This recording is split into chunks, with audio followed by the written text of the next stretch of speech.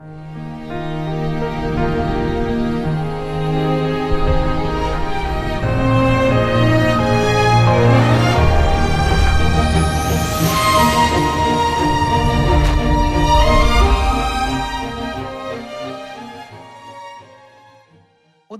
let us take some time to study the Word of God with a sermon titled, The Miracle of the 5 Loaves of Bread and 2 Fish.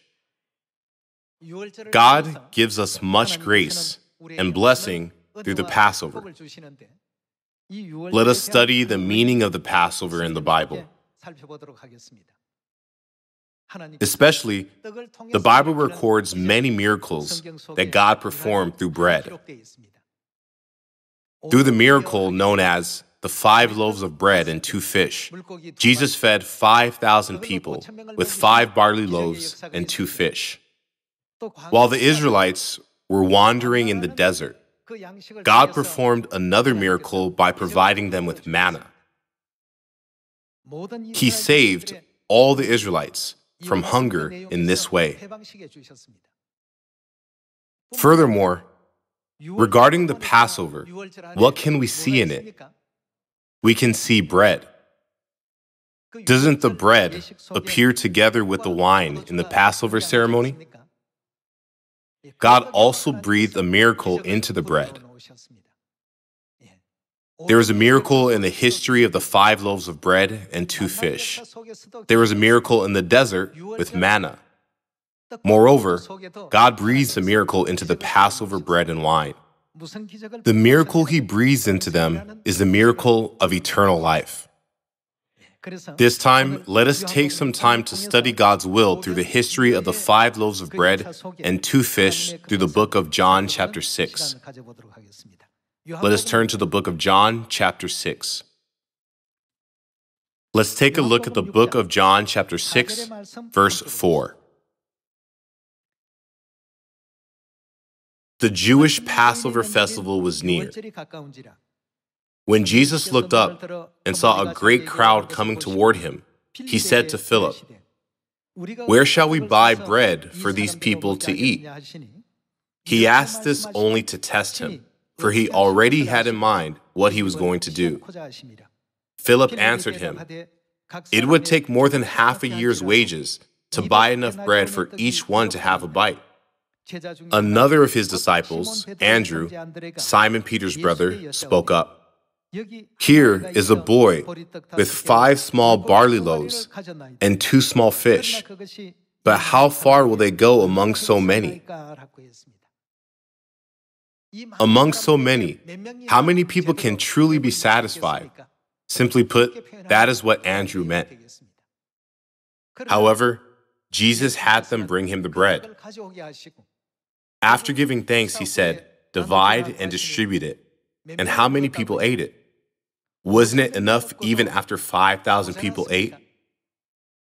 The Bible records they gathered them and filled 12 baskets. There is something very important in this scene. What do you think it is? What we must pay attention to here is that we need to distinguish between what God can do and what we can do. Let us think about an English expression first. There is an expression, "as much as." It means the degree of what we do. When we add "I can" to "as much as," it means the level of what I can do. Next, let us add "you can" to "as much as you can." Then, let us put God in the place of I and you. It is as much as God can. We should think carefully about the scene in the book of John chapter 6. What was it that people could do in the miracle of the 5 loaves and 2 fish? Do we have the ability to feed 5,000 people? In this situation, there is nothing either you or I can do other than tell Jesus, "There is a child who has 5 barley loaves and 2 fish. There was no one among those gathered who could satisfy those who were hungry, not a single one.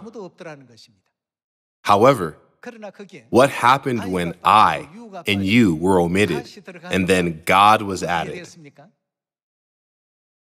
An amazing work happened. When the 12 baskets overflowed, even after the people ate their fill. Everyone, today's title is the miracle of the 5 loaves of bread and 2 fish. In the midst of miracles, there is a distinction between what we can do and what God can do. We constantly think of what we can do, saying that we always depend on God. Everyone, we are not the only one who works for the gospel, but who else is working? In the book of John chapter 5 verse 17, what does it say? My Father is always at his work to this very day, and I too am working. There are those who think about what God can do, and those who only think about what they can do. One of the examples was when the Israelites explored and conquered Jericho. Out of the 12 spies, 10 only looked at what they could do. However, Joshua and Caleb were different. They looked at what God could do. God is helping us. But if we start with the mindset that this is not possible, all the doors will be closed from that moment on. When will God open the door to help us? When we have faith, everything will be open for us. So, what do the eyes of hesitation always see? They only see obstacles. What do the eyes of faith see? They always see the way. When we hesitate and doubt, we will always see obstacles that are in our paths and say, because of this, we can't do it. And because of that, we can't do it. However, from the moment we have the eyes of faith, everything will be done smoothly. Now, we are in the final stage of the gospel being preached in Samaria and to the ends of the earth.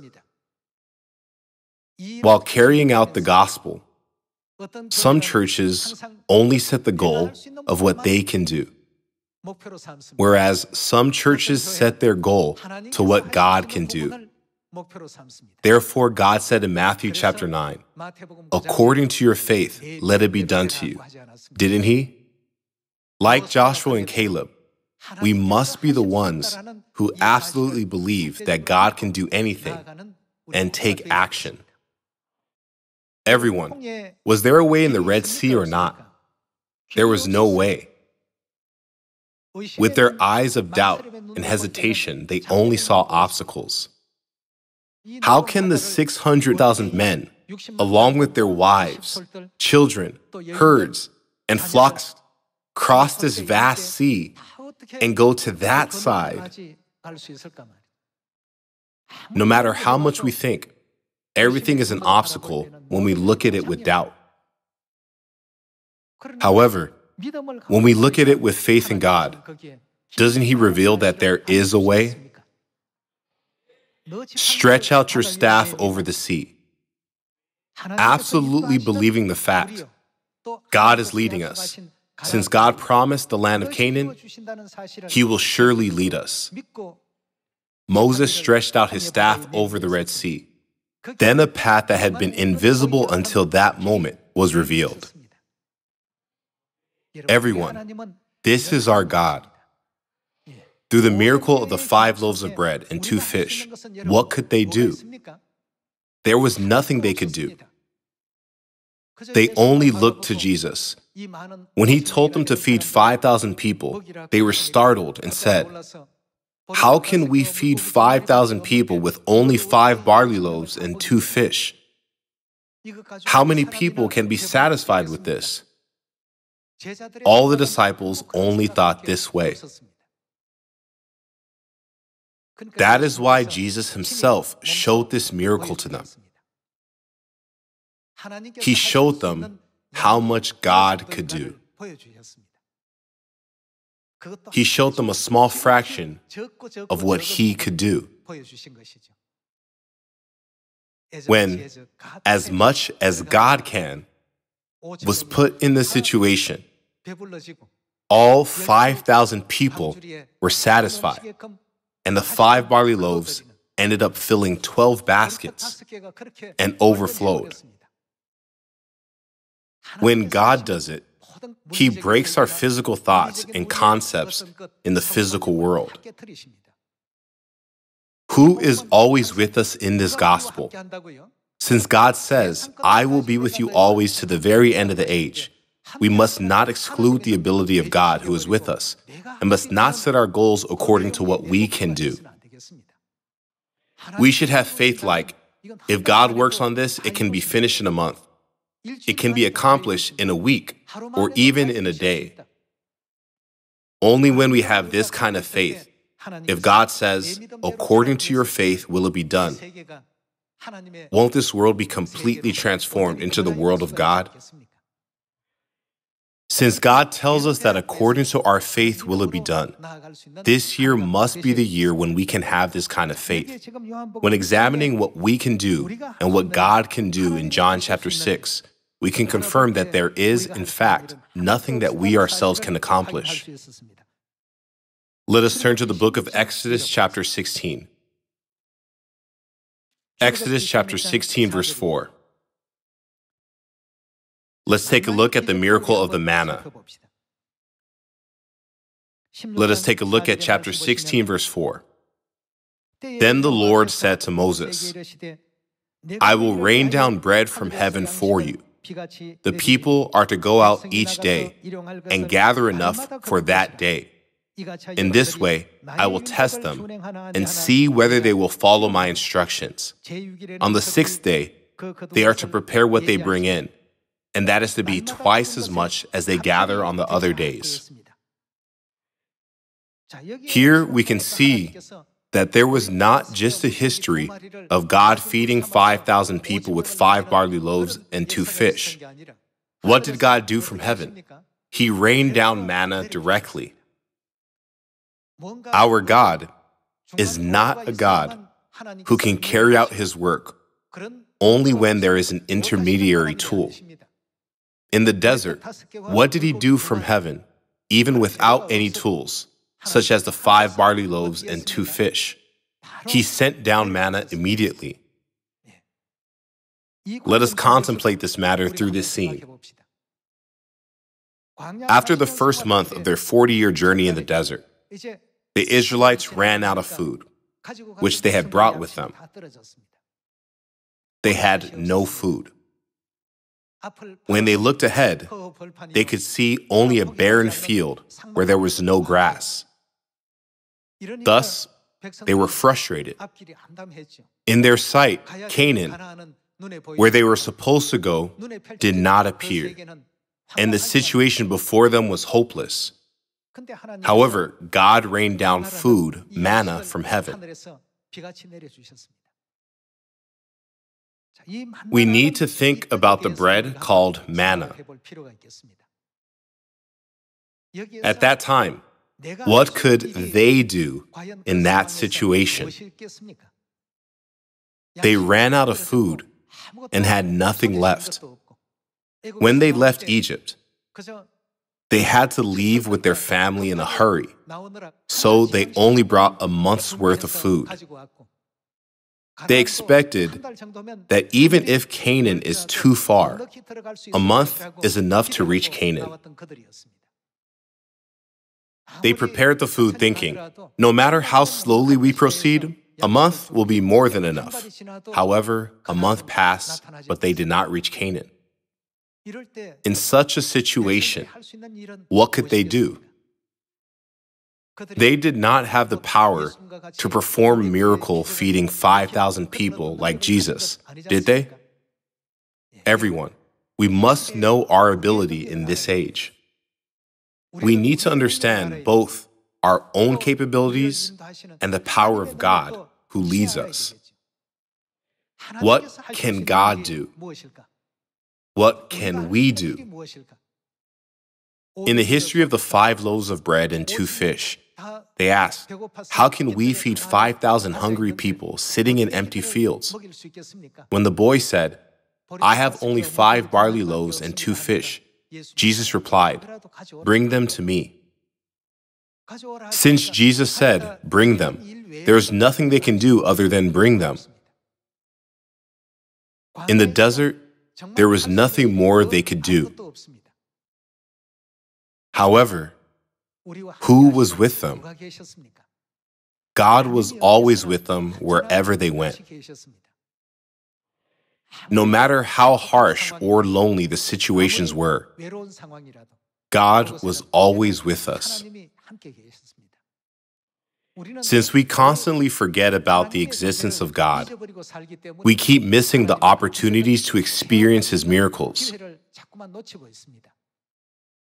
Everyone, the miracle of the Red Sea was not the only miracle. For 40 years, God gave food to countless people every day who were wandering in the middle of the desert. Could this be accomplished without the almighty power of God? This is our God. Also, in the story of the widow in Zarephath, the more flour she scooped out, the more the flour accumulated. Who can truly perform such a miracle? Above all else, according to Genesis chapter 1, verse 1, what did God do in the beginning? God created the heavens and the earth. Who created the enormous size of the earth that we are living on? God did it. As He spoke just one word, it was created right away. Who has this ability? This is our God, our Father, and our Mother. We must believe in God.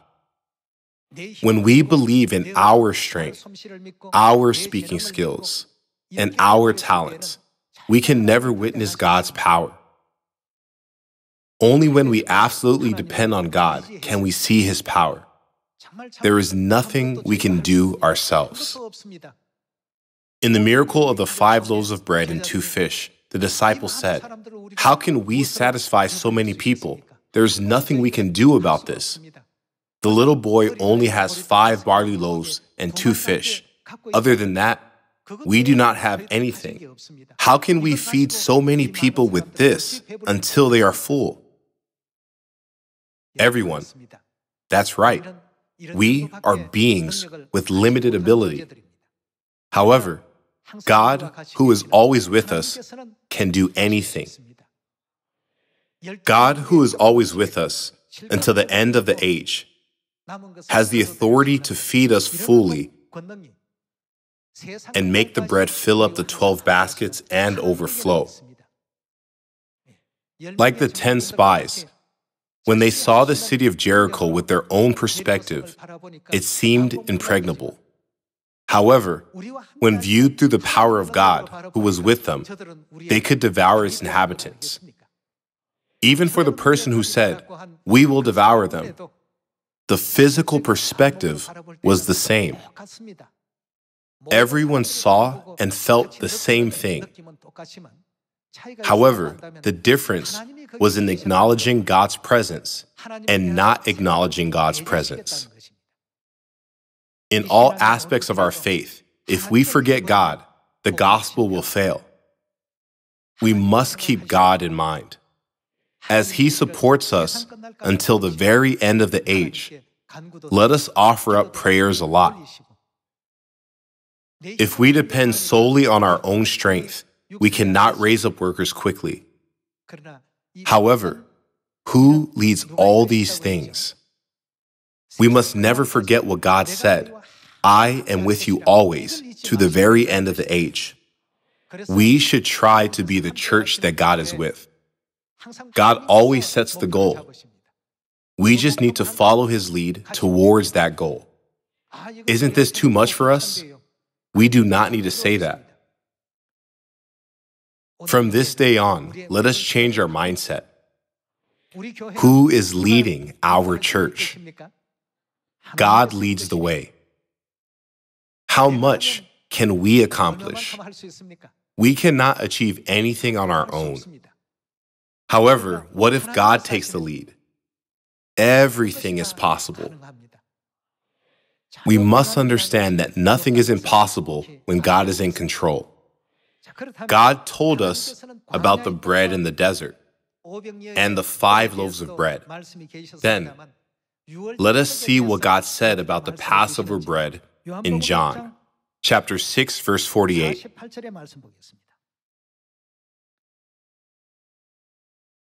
In verse 48, it says, I am the bread of life.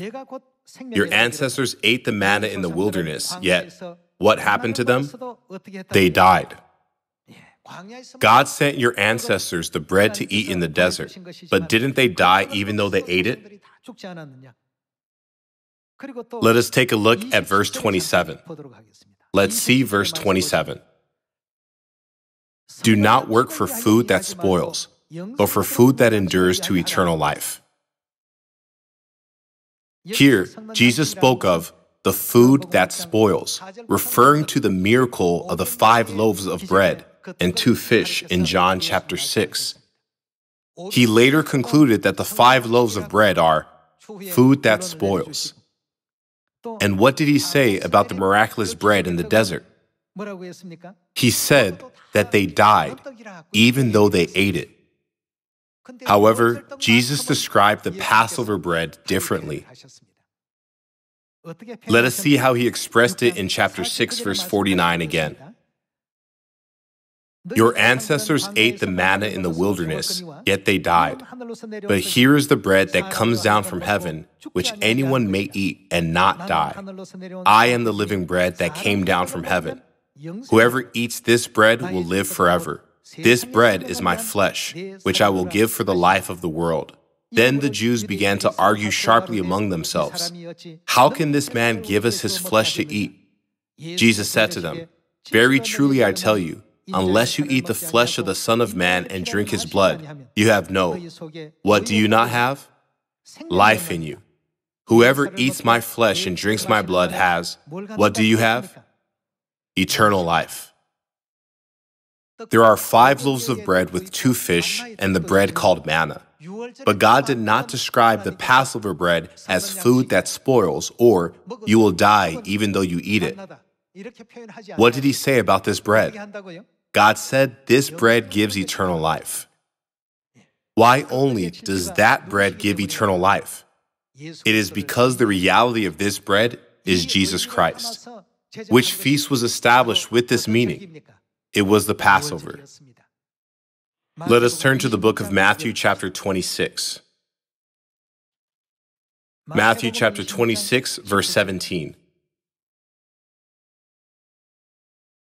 On the first day of the festival of unleavened bread, the disciples came to Jesus and asked, where do you want us to make preparations for you to eat the Passover? He replied, let us move on to verse 26 for the scene of the Passover. The Passover is being kept. Let's see verse 26. While they were eating, Jesus took bread, and when he had given thanks, he broke it and gave it to his disciples, saying, take and eat. This is, what is this? My body. Giving the Passover bread, God bestowed meaning upon it as the body of Christ, his flesh. Let's see verse 27. Then he took a cup, and when he had given thanks, he gave it to them, saying, drink from it, all of you. This is my blood of the covenant, which is poured out for many for the forgiveness of sins. Bread and wine. The Passover bread and wine represent the flesh and blood of the Son of Man, whom Jesus spoke of in John chapter 6. What did he promise to those who eat and drink his flesh and blood? He promised to give us eternal life. Likewise, there were the miraculous bread of 5 loaves, and the miraculous bread called manna. But the bread that God acknowledges as the true bread is the Passover bread. Who is the reality of this bread? The reality of this bread is Christ.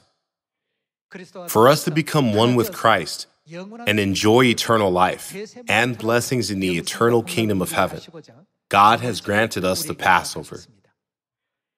Many people in the world want to witness a miracle, but Father said, there is no miracle greater than the miracle of eternal life.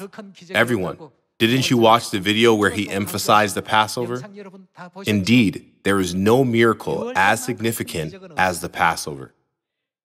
Hoping that all the children of Zion around the world will be able to give God great joy and glory by guiding the sheep that have not yet entered Zion, I would like to conclude this sermon.